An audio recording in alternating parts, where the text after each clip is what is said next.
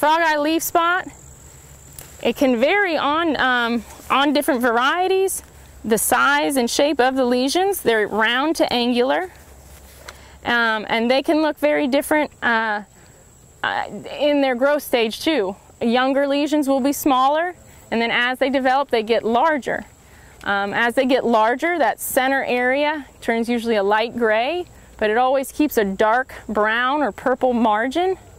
And then when you flip the leaf over is really sometimes the best way to look at it, because that frogeye leaf spot will actually have it's that gray, the main lesion is gray, but right in the center of that lesion there'll be a black dot.